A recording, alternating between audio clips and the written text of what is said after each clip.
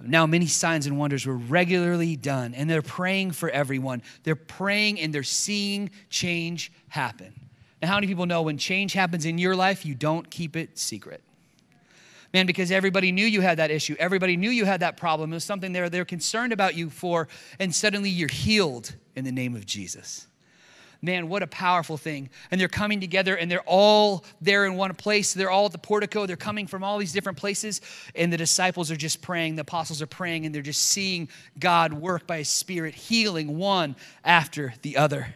It says in Acts 5, verse 14 and 16, and more than ever, believers were added to the Lord, both multitudes of both men and women, so that they even carried out the sick into the streets, it says, and laid them on cots and mats, that as Peter came by, at least his shadow might fall on some of them.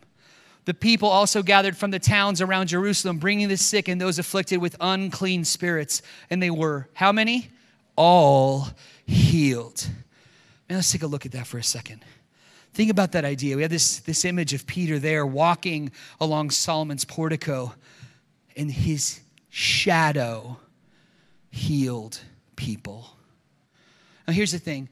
I've prayed for a lot of people. I've seen God heal people. I've also not understood all the time whenever I would see someone like my father who was battling with a physical thing himself, pray for another and see them miraculously healed and then he not be healed. I didn't understand all of that.